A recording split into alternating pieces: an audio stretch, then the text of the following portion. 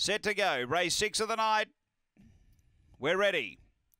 Racing, buzz along midfieldish away. It's in a bit of traffic early. Speed from Sweet Sapphire is going to drive and lead. So Sweet Sapphire led around the outside. Show Me Bucks, then buzz along.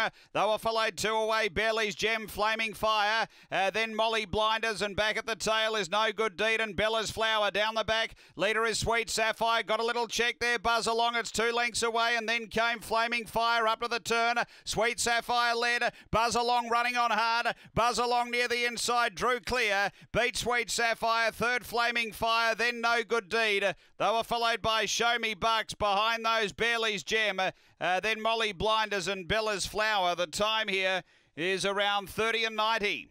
30.96 the run.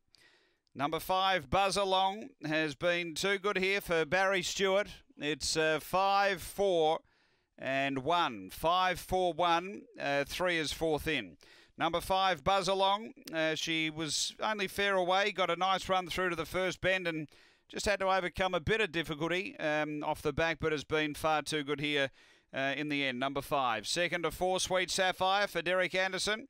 The winner trained by Barry Stewart. And third going to 1, which is Flaming Fire for Robin McKellar. So it's 5, 4, 1, 3 fourth. 30 and 96 after race 6 here at Angle Park.